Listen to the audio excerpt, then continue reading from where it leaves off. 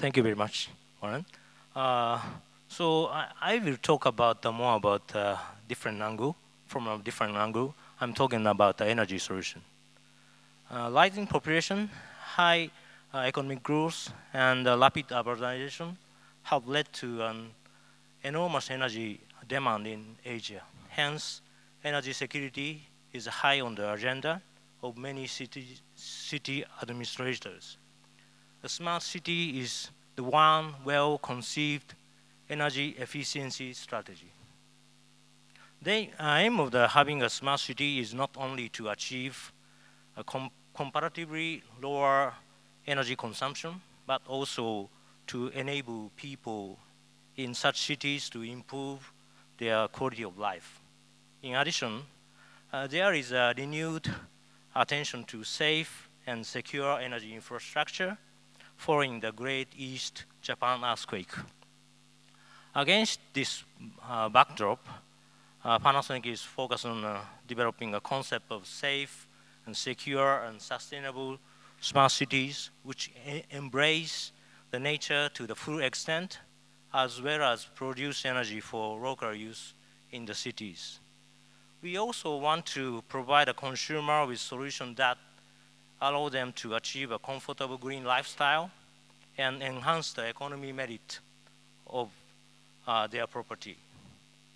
Our approach to developing a smart city is to create energy solution where energy storage and energy saving must play their part along with the energy creation. And finally, to implement the two energy management solutions that join appliances, homes, and buildings together in the network to achieve a greater efficiency. In other words, to marry infocom connectivity with energy efficiency technology innovations. As different cities have different needs, we aim to provide a solution utilizing a best mix of variety energy sources. These can be seen in the project like Tianjin Eco City in China, Punggol Eco Town project in Singapore, and Fujisawa Sustainable Smart Town in Japan. In this effort, a collaboration between public and private sector also play a key role. In Tianjin Eco City, we collaborate with Hitachi to introduce our home energy management system, commonly known as HEMS, linked to community energy management system that we already developed. It is important that all systems linked to energy supply and energy demand must be linked to work seamlessly. Such link will promote the commercialization of the both systems to realize more smart cities. In Singapore last year, we partnered with 3 Singapore government agencies to start Asia's first public housing testbed of total energy solution in Punggol Eco Town. The project testbed integrates energy creation, storage, and saving solution into existing public residential building.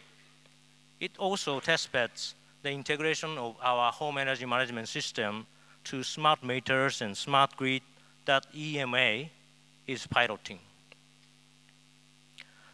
The strategic relationship between infocom technology and energy efficiency solution is another key focus in smart cities. Panasonic's home energy management system, as mentioned in the project, is powered by the infocom technology that will enable households to monitor and better manage energy usage via smartphone applications. In addition, a home energy management system connects the smart meter and smart grid to home appliances, allowing demand response to enhance efficiency and resilience to the smart power system, obviously.